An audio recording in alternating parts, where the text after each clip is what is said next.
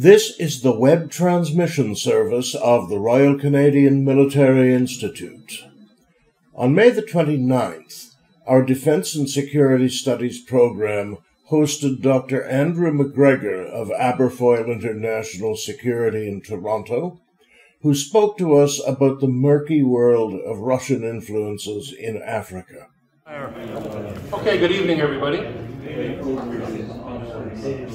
Welcome to the Royal Canadian Military Institute, and welcome to the Defense and Security Studies evening program for May. I'm Dr. Daniel Eustace, and I'm the Director of the Defense and Security Studies program, so welcome to you. We run about 8 speaker events a year. We run a conference, which we just did in April, and we publish CIIA. So that's our job. That's part of our educational role for the Royal Canadian Military Institute. And it's my responsibility, but also my pleasure, to reach out to experts in the field of defense and security studies.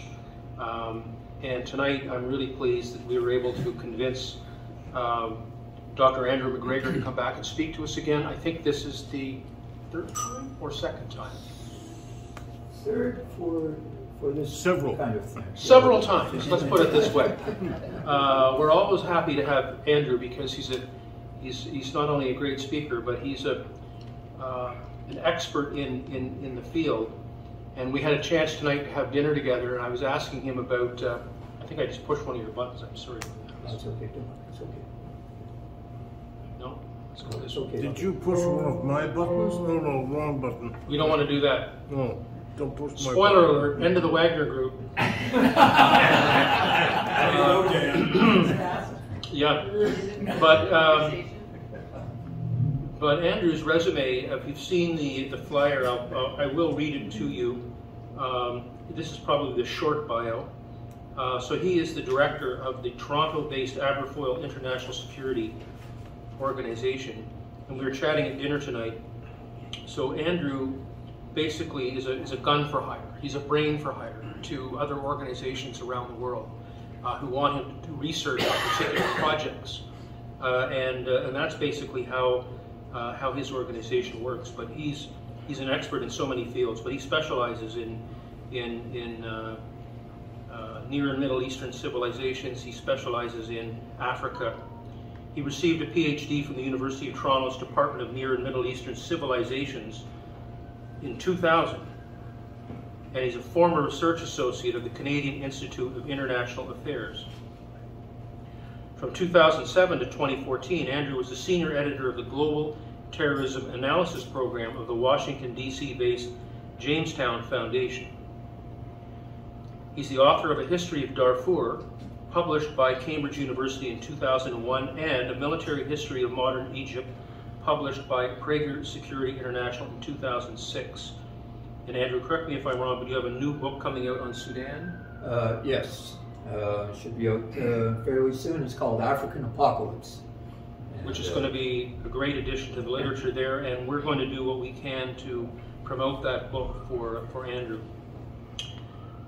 But he hasn't been idle. He's written over 800 articles on international military and security issues for organizations such as the U.S. Army's Combating Terrorism Center, the Jane's Intelligence, the Royal Institute of International Affairs, and the Canadian Institute of Strategic Studies. He also provides frequent commentary on military and security issues for international newspapers, radio and television, including the New York Times, Financial Times, CNN, Fox News, al-Jazeera, the BBC, and unfortunately the CBC. not for a while. But not for a while. Tonight's topic is a very interesting one, Russia's new Africa Corps. I'm not going to try to explain that because I'm sure that Dr. Andrew McGregor is going to do that very, very well. So welcome to the RCMI once again. We look forward to hearing from you, and we will be inviting you back again, as always, and particularly with respect to your new book. Thank you very much, Dan. Appreciate it.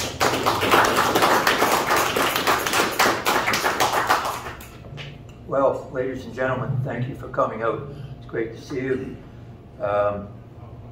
Last time I was here, I was talking about the Wagner Group. And of course, there's a great deal that's happened in the meantime.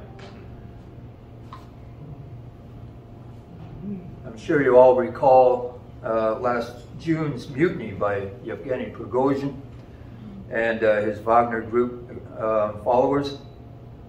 His so-called March for Justice on Moscow, strangely uncontested, was nonetheless a failure.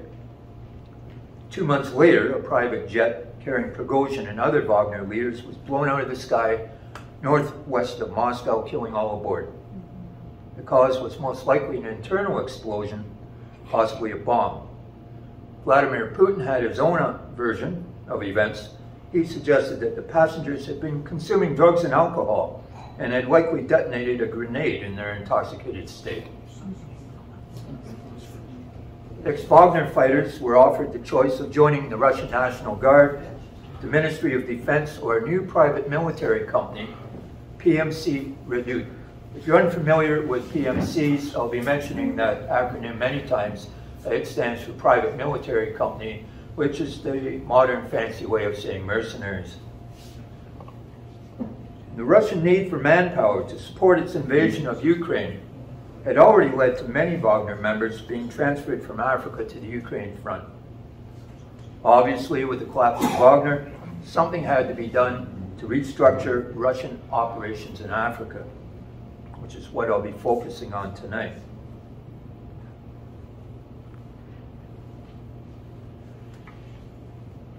Russian interest in Africa intensified after sanctions began to be imposed on Russia following the 2014 annexation of Crimea.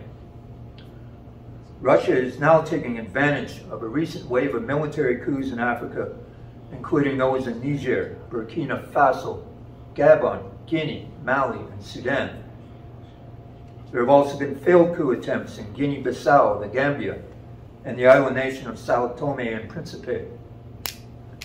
Many of these coups have come in Francophone states, their leaders citing a rejection of French neocolonialism as motivation, and have been followed by popular protests denouncing the West and welcoming Russia. The pattern reflects months or often years of intense media manipulation and influence efforts to pave the way for authoritarian and pro-Russian regimes. After 10 years of warfare, France and the regimes supported in Africa failed to defeat the jihadists plaguing the region. Along the way, France picked up a reputation for defending regimes known for corruption, nepotism, and fraudulent elections. Fertile ground was thus provided for Russian influence operations. Now, Russia still has no military base in Africa, but is actively seeking a Red Sea port in Sudan, and has sought permission to establish bases in Egypt, Eritrea, Madagascar, Mauritania, Mozambique, and the Central African Republic. At the moment, only the latter seems realistic. Moscow also has military security cooperation agreements with some 40 African states, but these are of varying degrees of significance, ranging from the serious to the not so serious. So let's step back for a moment and look at what I might describe as the Soviet origin of Russia's current political offensive in Africa. Posters in the 60s were a principal means of delivering the Russian message to Africa. The works include lots of broken chains and muscular black African men and women ready to avenge themselves on a stream of cowardly colonialists. They employed popular slogans such as "The wind of freedom is blowing over Africa," "The nations of Africa will rein in colonizers," "Africa is building, Africa will win."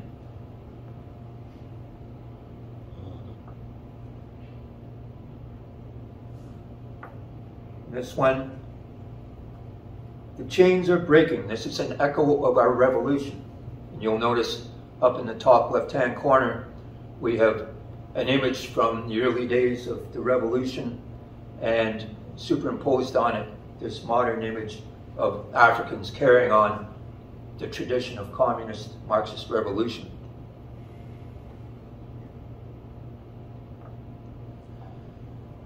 Many poster artists drew these parallels between the October Revolution in Russia and the liberation movement in Africa. For example, this 1969 poster shows a young black man with a rifle illuminated by the light of the Soviet cruiser Aurora.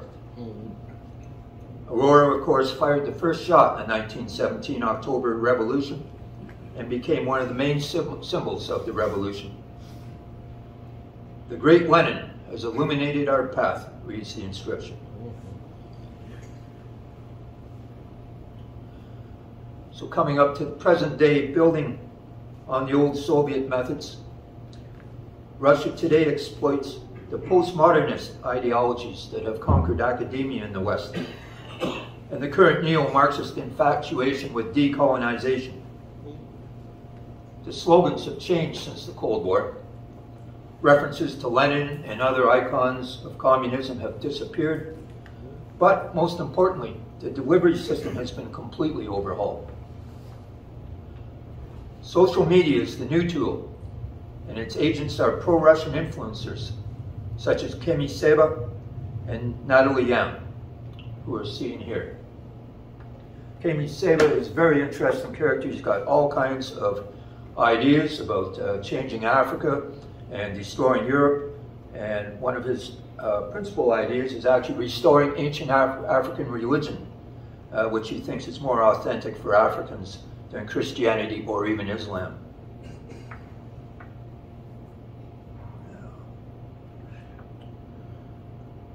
A recent propaganda effort from Russia was formed last September, known as the African Initiative. The new Russian news agency focuses on, quote, "the neo-colonial legacy that African countries have been struggling with for decades." Its leading personality is Viktor Lukavenko, formerly known as Viktor Vasilyev. Lukavenko spent 5 years in prison for beating a Swiss national to death before serving in the Wagner Group. You can see him on the left there when he was still in prison with one of his gangster pals. Lukavenko now travels across insecure regions of Africa, meeting with pro-Russian influencers like Kemi Seba, who you can see on the right again, and is even quoted in Russian media as an expert on West Africa.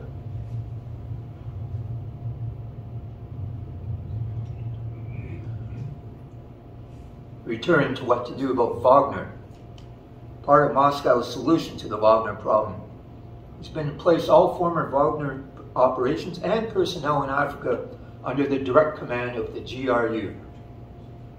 The GRU, of course, is Russia's military intelligence agency. Unlike other security agencies in Russia that report to the President's office, the GRU reports to the Ministry of Defense and the Chief of the General Staff. Moscow promised Russia-friendly nations in Africa that the demise of the Wagner Group would not interfere with their continued support. This pledge was confirmed when the Africa Corps, a special structure of the Ministry of Defense, was created last November 22nd.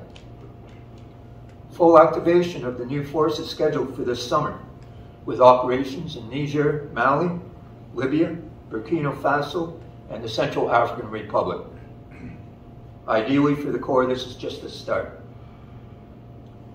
The Africa Corps will use GRU facilities and bases, support and transport from the Ministry of Defense, and will report directly to GRU overseers.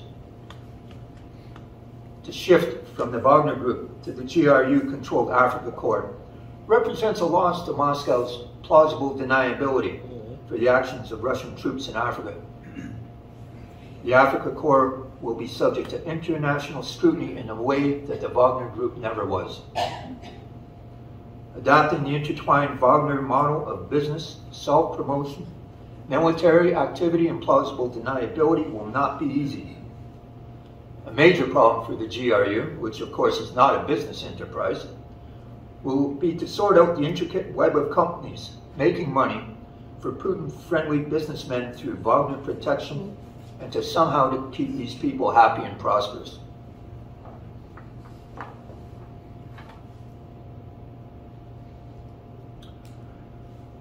So let's look at the leadership of this Africa Corps.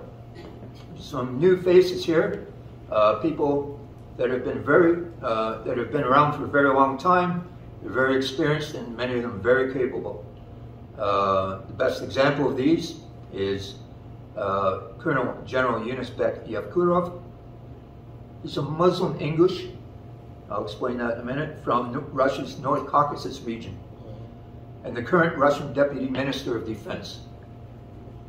Possessing diplomatic, administrative, and military skills, Yevkurov has served the Soviet Union and the Russian Federation as a soldier in Abkhazia, Azerbaijan, North Ossetia, Chechnya, Ingushetia, and other parts of the North Caucasus. As a former Soviet officer, Yevkurov remains an advocate of official secularism, which he does not see as being in conflict with Islamic observance. Most of the nations in which the Africa Corps will operate are majority Muslim, making him an ideal point man. At the end of August and September, Yevkurov visited Libya, Burkina Faso, Mali, and the Central African Republic, assuring their leaders that the death of the Wagner leadership would not alter Russia's commitment to them.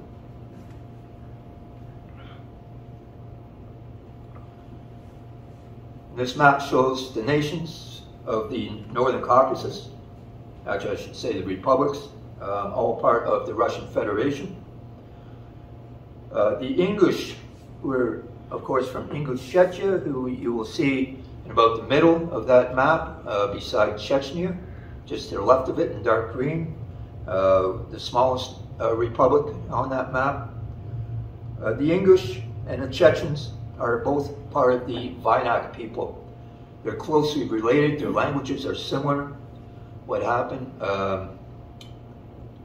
Well, both nations were deported during World War II and did not return until Stalin's death. They were deported to Central Asia.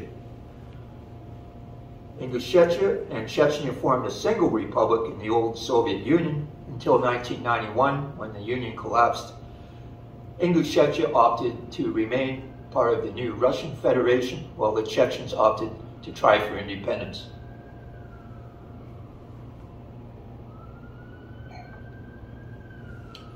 Yevkurov made his reputation in 1999 while serving with the Russian peacekeeping mission in Bosnia.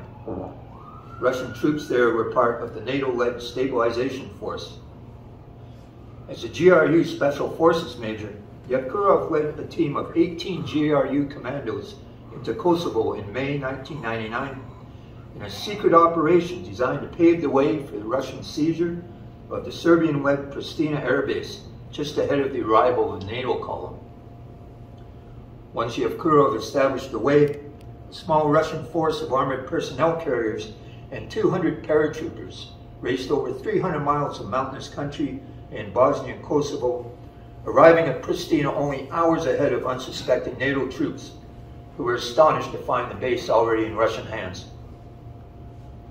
A clash seemed imminent, with potential for a major war, but was avoided when British Lieutenant General Mike Jackson disobeyed an order from American NATO Commander General Wesley Clark to use force to expel the Russian troops.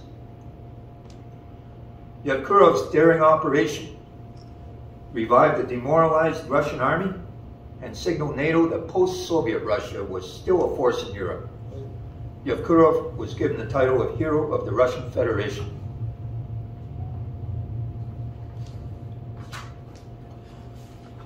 After serving with distinction in the Second Chechen War, Yevkurov was appointed president of his Ingushetia home in 2008 for a 5-year term. It was a mission rather than a reward. Ingushetia was, at that time, the most violent region of the Russian Federation, beset by criminal gangs, religious extremists, and tribal blood feuds, all taking advantage of a mountainous landscape to avoid elimination. Restoring order to this violent chaos was Yevkurov's task. As he said later, "For 5 years I woke up in the morning, picked up a machine gun, and went to fight." However, he also used negotiation and a deep knowledge of English traditions and religion to quell the violence. Unfortunately, his efforts did not please everyone. During a wave of assassinations, Yevkurov was himself targeted by a suicide bomber in 2009.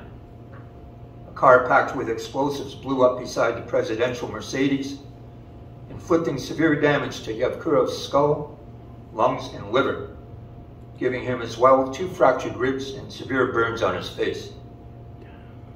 Demonstrating enormous strength, Yevkurov was back at work in less than 3 months. He eventually stepped down after his resolution of a border dispute with Chechnya created an overwhelming opposition.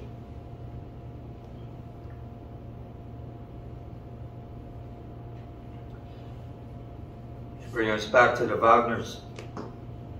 After the Wagner mutineers took the Russian city of Rostov-on-Don in June 2023, Yevkurov and General Vladimir Alexeyev were taken prisoner by Prigozhin. You can see them there, Yevkurov on the left, Prigozhin in the middle, and Alexeyev on the right, looking somewhat bemused at this not very non-military, pudgy mutineer. An uncomfortable conversation at this meeting was recorded, with the Wagner leader complaining Russia's military leaders were getting his guys into a meat grinder, and declaring his intention to get Defense Minister Sergei Shoigu and the Chief of the General Staff, Valery Gerasimov. However, Prigozhin was not taken seriously by this pair of senior officers, and was eventually reduced to complaining that Yevkurov kept addressing him with the informal T, the Russian version of tu in French, rather than the formal V, the equivalent of the French vous, thus implying Prigozhin's inferiority. So the transcript is actually quite amusing. After Prigozhin's finished doing all his bragging about what he's going to do, he's effectively just put down to the point that he can't think of anything else except the insults that he's suffering from Yevkurov especially.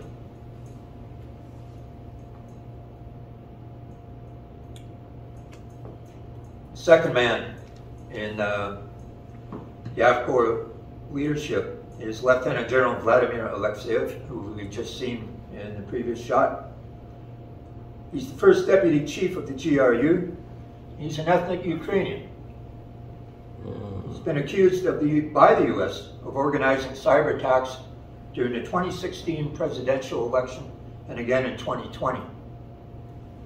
Alexeyev was made a hero of the Russian Federation for his work in Syria. He's heavily involved in organizing Russia's network of PMCs.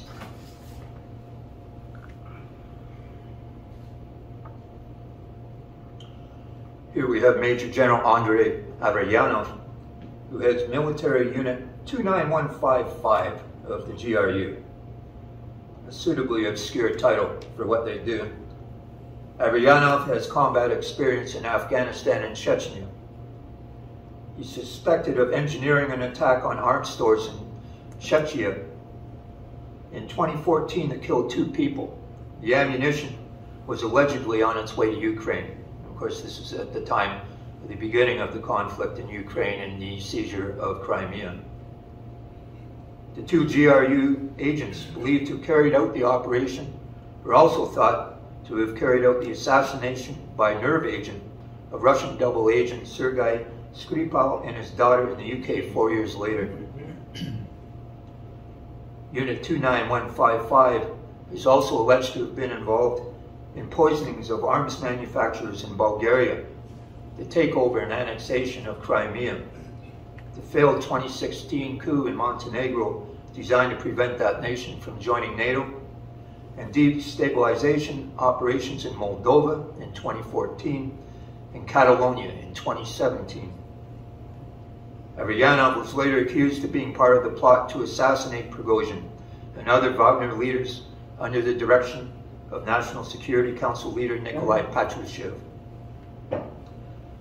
Averyanov will supply Moscow-friendly authoritarian regimes in Africa with security, repression of dissidents, and even assassinations if necessary.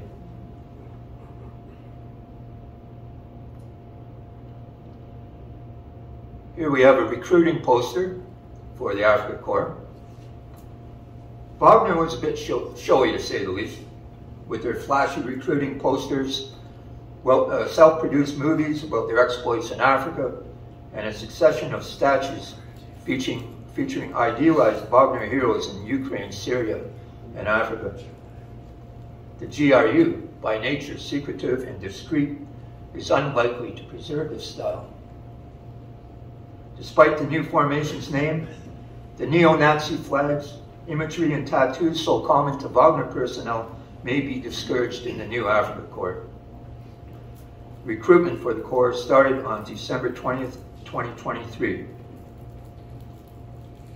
Potential recruits are promised that the new formation will this time be led by experienced and competent commanders, many of them from elite Russian units.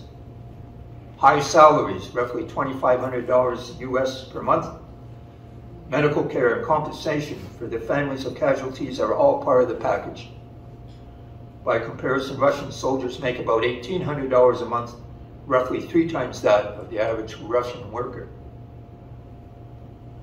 Like Wagner, the Africa Corps may rely on local recruits in Africa to fill out its numbers at a time when Russian manpower is at a premium.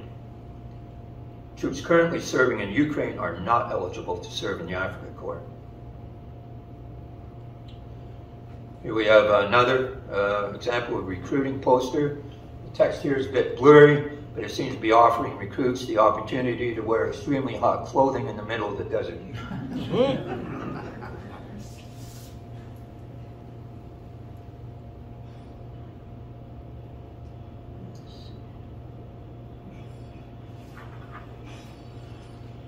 Russia has not abandoned Wagner-style mercenary groups entirely, and has actually created 2 new PMCs to continue the type of work performed by Wagner, though this time with closer ties to the GRU and the Ministry of Defense. No single PMC will be allowed in future to assume the strength of Wagner. The first PMC, Redoute, is thought to be the creation of GRU General Vladimir Alexeyev.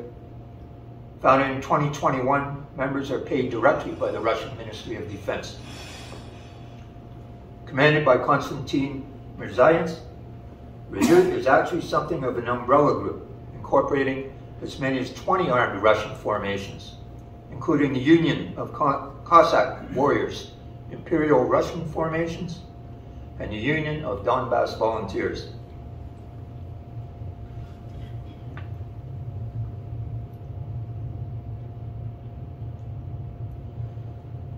The other main PMC that has been created is PMC Convoy. This was founded in Crimea in 2022 as the Wagner Group began to slip from the control of the Russian defense establishment. Convoy was launched by Sergei Aksyonov, the head of the Russian-backed administration of Crimea. And you can see him down there at the bottom left. Before his appointment by President Putin, Aksyonov was involved in gang activity in Crimea under the nickname Goblin. Operational control is under Konstantin Pikalov, call sign Mazev, who has been described as Prigozhin's former right-hand man, with a history of activity in Madagascar and the Central African Republic. Pikalov is a former serviceman and a one-time private detective, once under suspicion for money laundering. He's pictured here on the bottom right with Madagascar's president, who is never far from Pikalov, who became his close bodyguard and advisor. Pikalov is thought to be tied to the murder of 3 Russian journalists investigating Wagner activities in the Central African Republic in 2018. He was cited in UK sanctions for the torture and targeting of civilians in that country. Convoy is reputed to operate in Crimea and the Kherson region of Ukraine. As with Redoute, recruits signed 2 contracts, one with Convoy and one with the Russian Ministry of Defense. Convoy and Redoute are financed by 2 of Putin's friends, Gennady Timchenko and Arkady Rottenberg.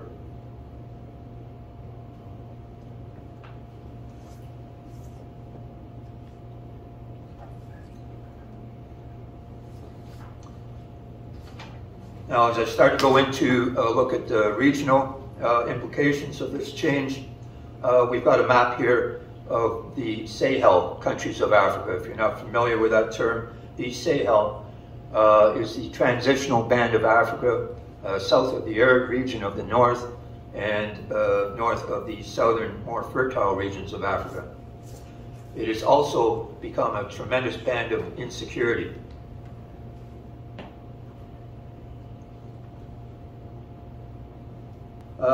In this photo here, we have Burkina Faso's interim president, Captain Ibrahim Traoré, who took over in a 2022 coup.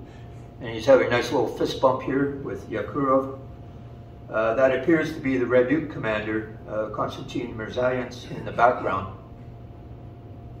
The new military regimes of Mali, Niger, and Burkina Faso announced their withdrawal from the West African regional body ECOWAS last January and created a new alliance of Sahel states. The alliance states have welcomed Russian troops. A new joint counterterrorism force was formed in March after regional insecurity actually increased after the military takeovers. Despite the participation of Russian troops, conflict fatalities have actually increased 38% since the expulsion of French and other Western forces.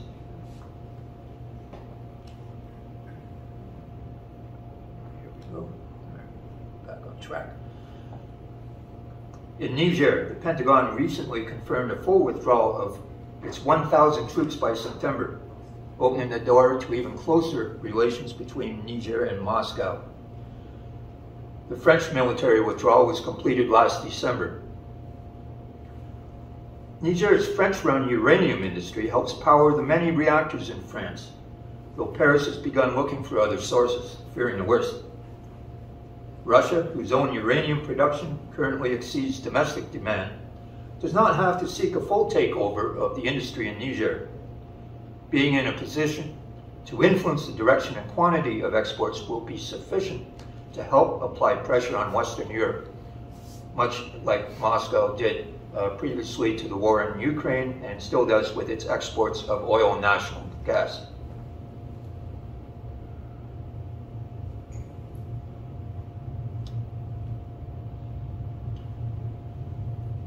We have here on the left Mohamed Idriss Déby, who took power in a coup 3 years ago in Chad, and has just completed the so-called democratic transition by being elected president last week.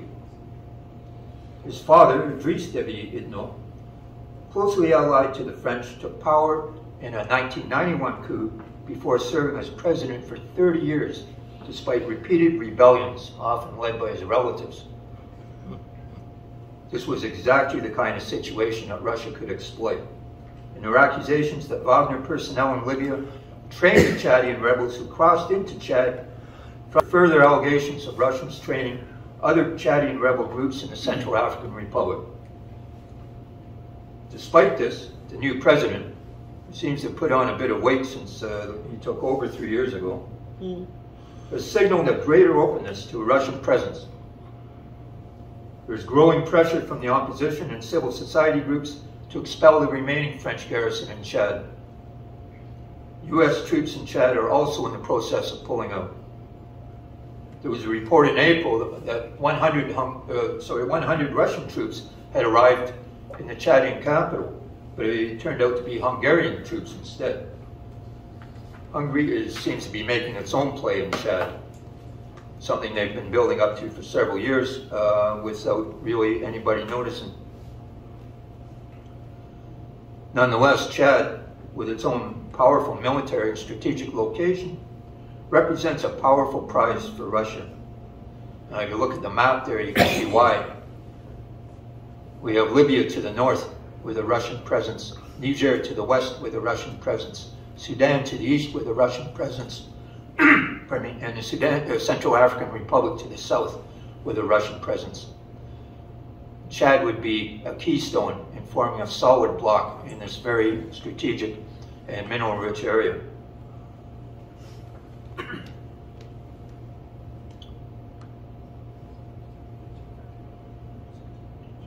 Russia's participating as we speak, in military operations in Sahelian Africa.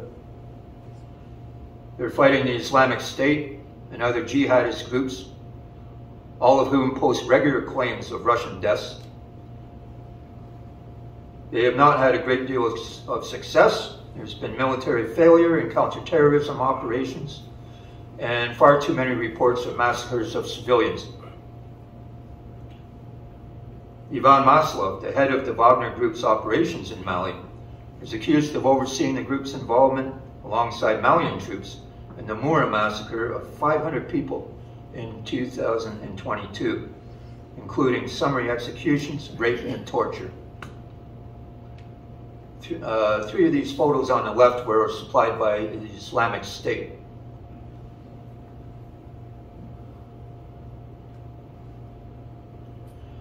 Libya, yes, Libya is quite familiar with Africa Corps, having hosted one in the past. You have here a picture of Yevkurov with the Libyan National Army commander Khalifa Haftar in Benghazi. Khalifa Haftar is the effective leader of at least half of Libya. He is technically the leader of the military wing of the House of Representatives government in Benghazi, but in reality the House of Representatives is the political wing of his army. The Russian military record in Africa, as I've been saying, is not brilliant, and its 2019 intervention against jihadists in northern Mozambique resulting in significant losses, and a number of Russians were beheaded before a Russian withdrawal. Russian assistance likewise did not help Field Marshal Haftar here take Tripoli in 2019. Russian casualties were heavy, and their operations were followed by accusations of war crimes. Their reputation is badly damaged by the many booby traps they left behind in Tripoli's suburbs, which wound up killing returning civilians to their homes.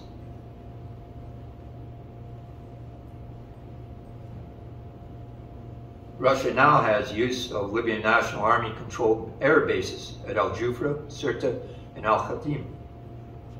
Of these, Al-Jufra is the most important. On the map there you can see the Jufra region, almost smack in the center of Libya. The air base is to the top right of that region, sorry, the top left. It's very close. It's right in the midst of Libya's substantial oil fields. Al-Jufra now hosts 14 MiG-29 fighter jets and a number of Sukhoi-24 bombers, all protected by Russian Pantsir air defense systems. The MiG-29 that you see here has Libyan insignia.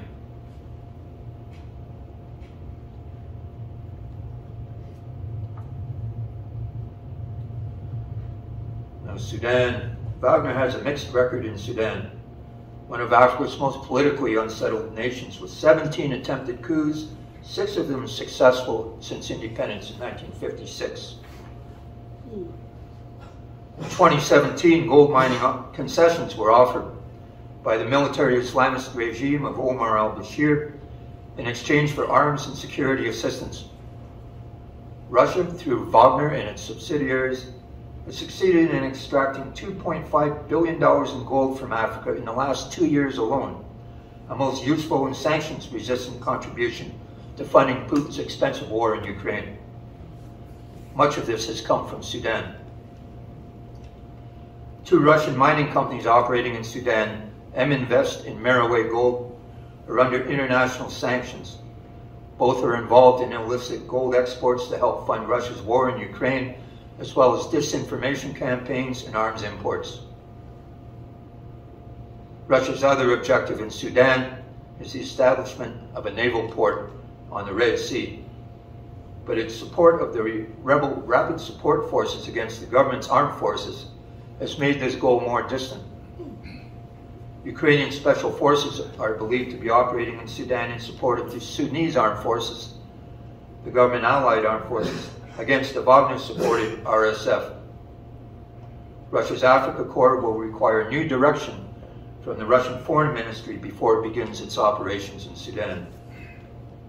There was news about that just today it looks like Russia has decided that it is going to change its support from the RSF, the rebel RSF, to the Sudanese armed forces, which of course control Port Sudan, which is where they'd like to put their port, and the RSF has no presence there at all.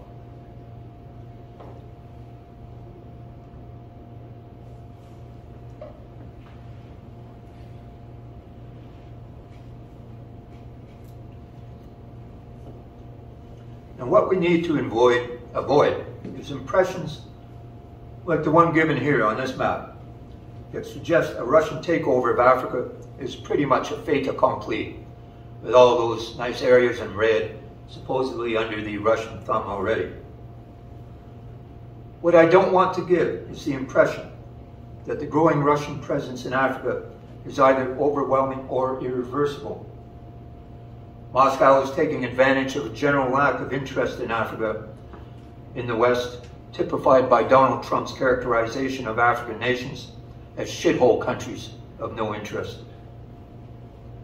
Russia has a weak economy and a GDP only slightly greater than Canada's. African imports from Russia represent less than 2% of Africa's total, while African exports to Russia are less than 1% of the total received.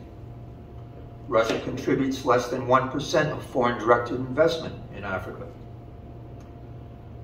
With a diversion of most military resources to the ill-considered conquest of Ukraine, Russia's presence in Africa is vulnerable to Western pushback, should the West overcome its own internal ideological and political objections.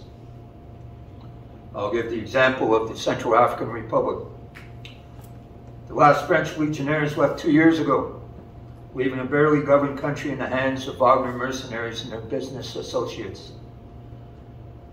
Though President Faustin Archange Touadéra initially relied on Russian fighters to resist various rebel movements and provide his personal security, he appears to have eventually realized that his nation had become a Wagner colony, with even mandatory Russian language instruction in CIIA schools. Touadéra has since explored the possibility of inviting an American PMC to balance Russian influence, and is even considering restoring some degree of relations with France.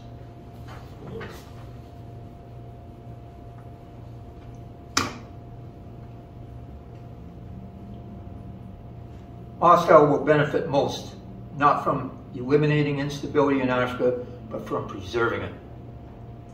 Instability in Africa allows the weaponization of migrant flows to Europe and threatens supply chains based on African sources of fuel, minerals, and metals vital to technology and development in Europe and other parts of the Western world.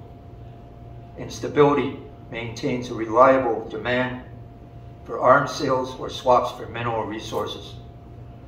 Russian interests are thus enriched, while Africans are denied financial benefits from their resources. Russia does not require a full-scale colonization of African states to impose its will in the West. It only needs the kind of influence it can obtain through regime preservation, military reliance, and other measures generally within its capabilities as a major arms producer and skilled information manipulator. Russia's efforts to become the dominant foreign player in Africa will eventually run up against its own economic weakness.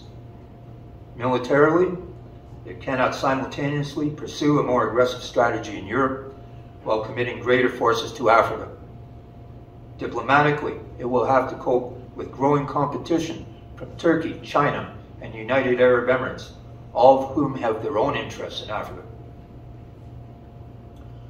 Locally, it will be necessary to avoid the kind of abuses and atrocities that could permanently alienate regional bodies such as ECOWAS and the African Union. Russia has been by far the largest supplier of arms to Africa, although Algeria and Africa are the main destinations. But both these nations are currently seeking to diversify their supply, with Russian manufacturing unable to supply both the war in Ukraine and fulfill its overseas contracts. At this point, Russia is even seeking to buy back certain types of equipment from its clients, like jet engines, Improving battlefield performance will be a priority for the Africa Corps leadership. So far, Russian fighters have not proven any more effective in eliminating Sahelian terrorist formations than their French predecessors. On this file, the clock is ticking. Despite the public shows of support for Russia, there will always be many Africans who do not desire any foreign presence in their countries. All the current waving of Russian flags and pro-Russian slogans could easily disappear if Russian troops are unable to squash deeply entrenched rebels and jihadists. If their role comes to be viewed as one that consists primarily of defending incapable and unpopular military regimes, the Russian experiment in Africa may come to a humiliating end. Thank you very much.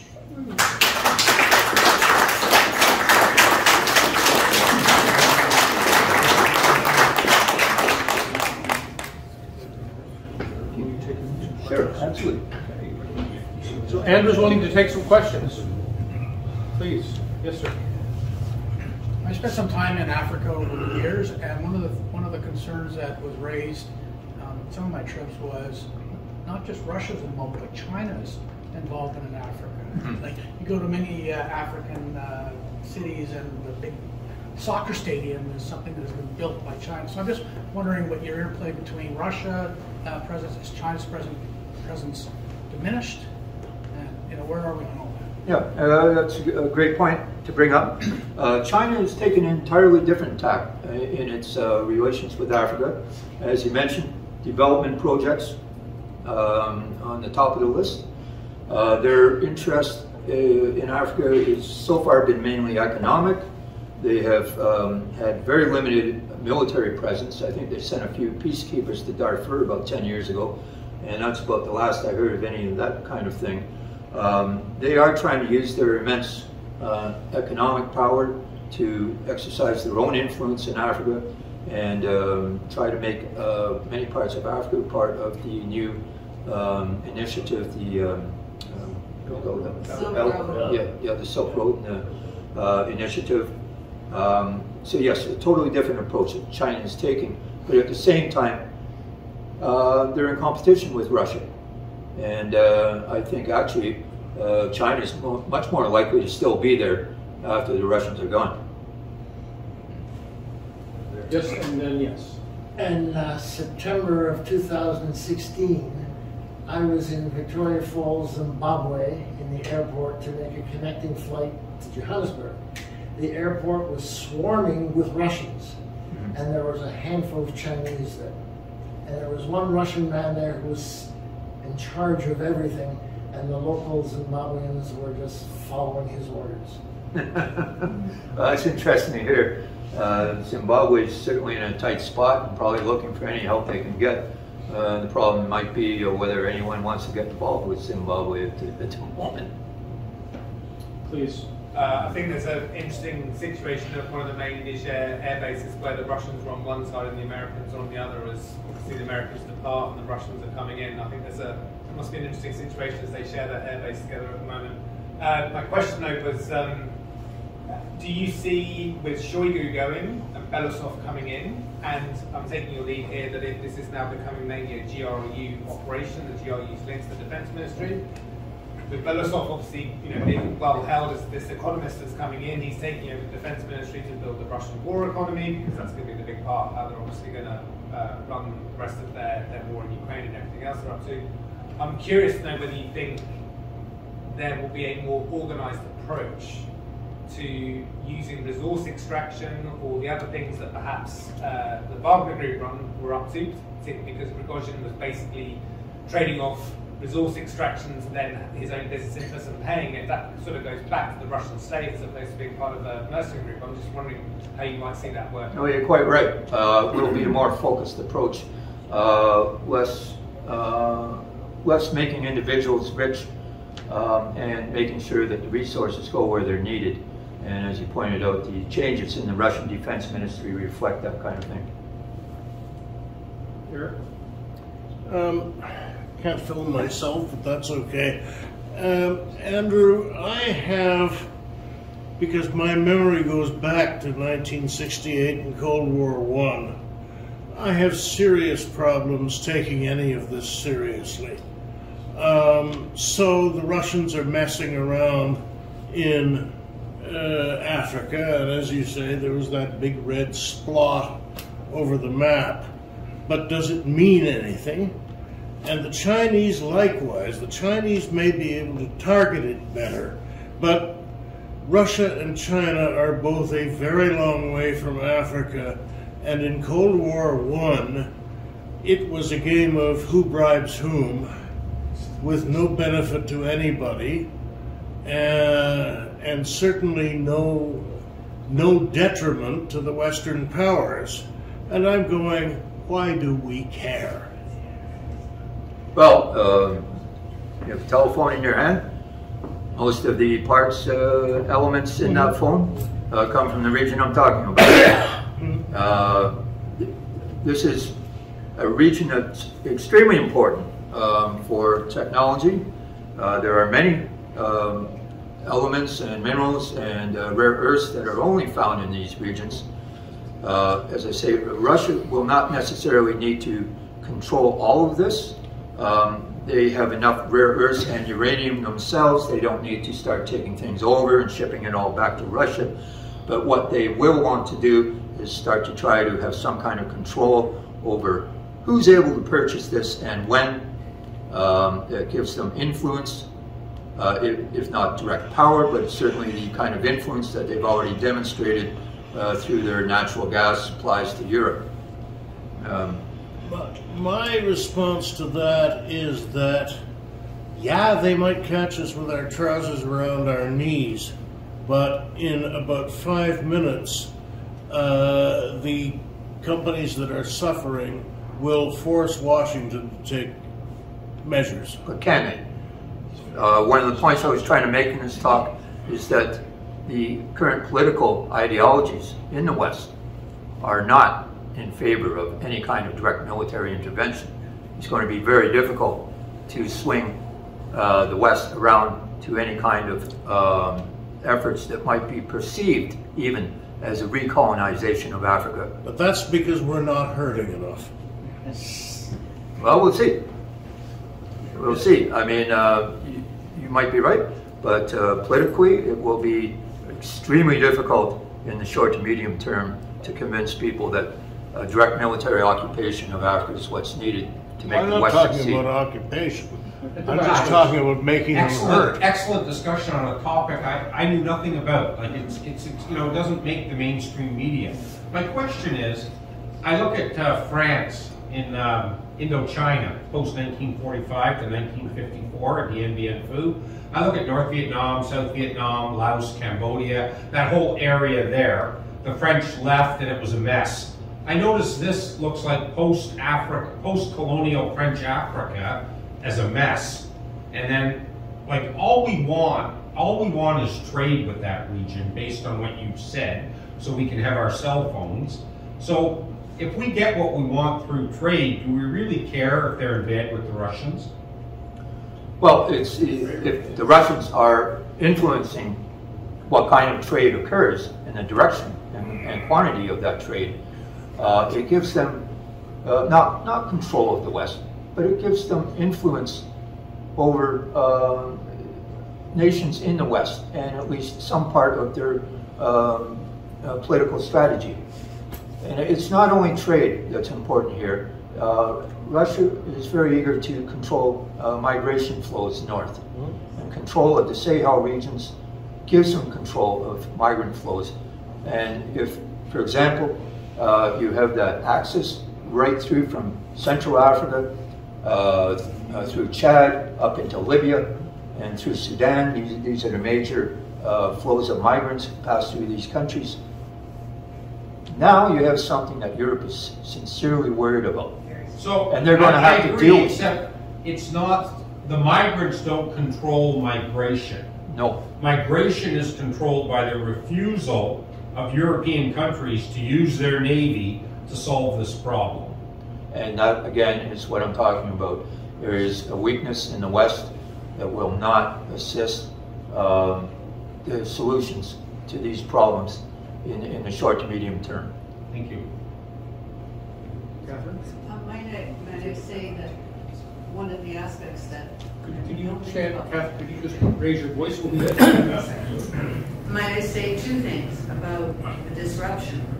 This is the 5th year since COVID, and there's a huge backlog of parts that we count on here.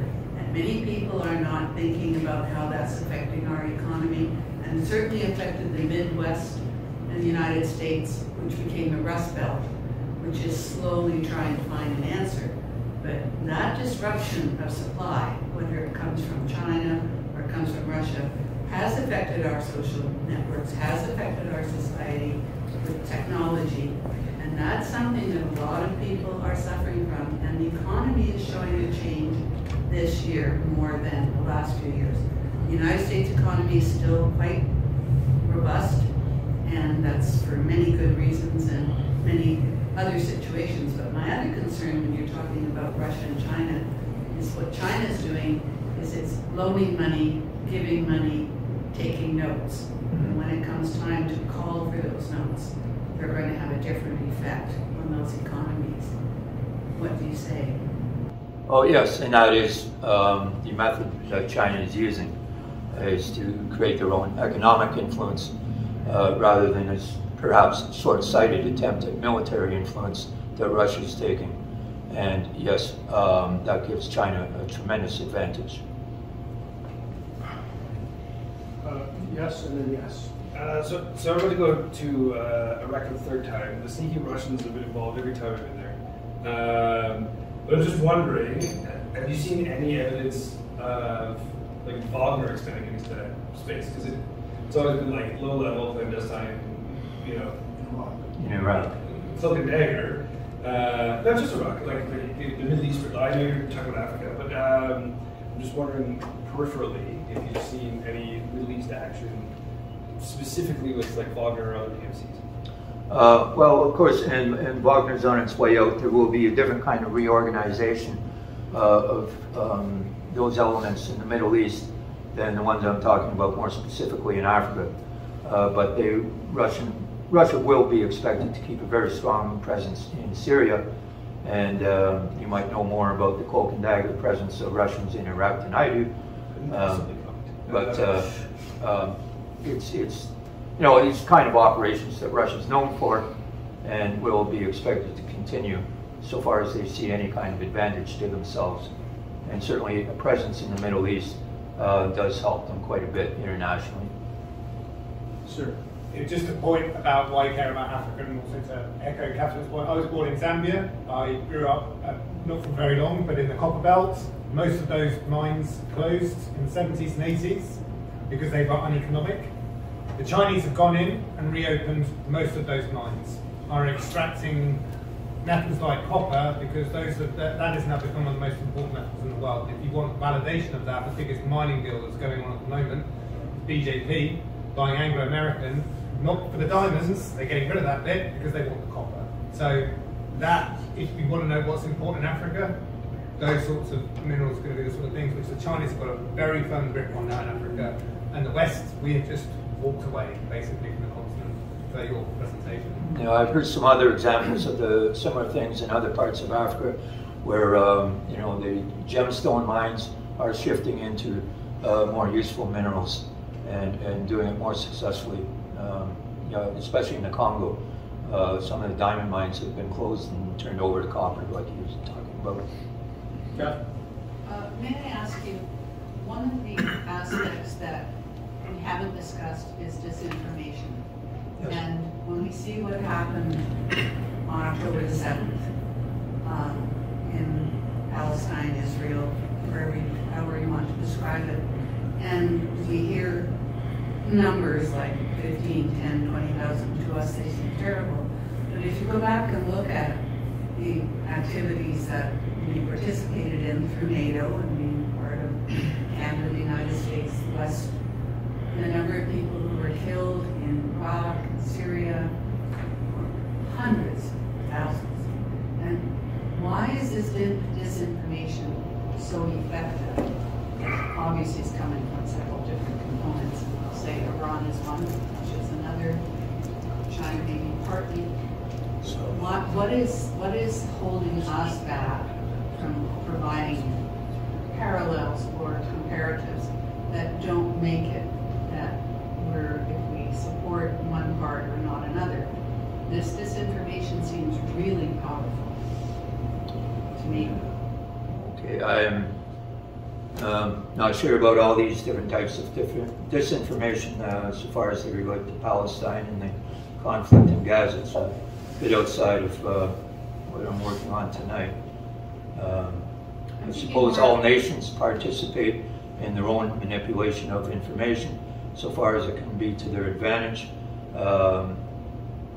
Offering such services to countries as a method of gaining influence is certainly something different, and that's what the certain Russian PMCs are doing. This is basically a service that they're providing, and I'm not so sure that Canada, for example, offers disinformation services to other nations. I'm not pretending that we're not our own factor, but thank you. Two more questions if there are any. Yes, please. Speaking of disinformation, what could Can you speak up loudly, please?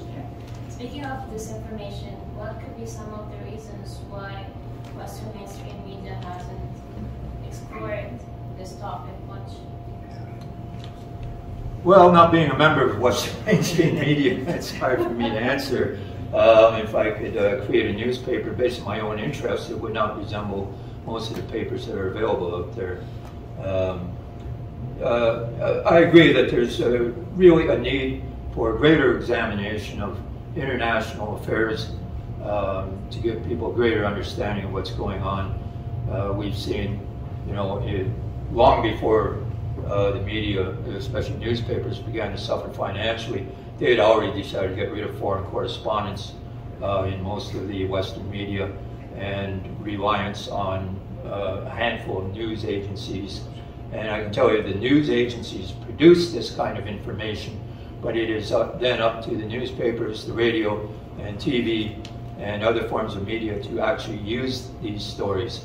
And when they're not picked up, then this coverage suffers because the agencies such as Reuters or Deutsche Welle or whoever begin to see no financial incentive to keep providing this kind of coverage. So it's, it comes down to money ultimately and what the media thinks will sell. And if they think you want to hear more about provincial politics than what's going on in Central Africa, you're going to get provincial politics. Last question if there is one. Right. Let's give a round of applause to Andrew.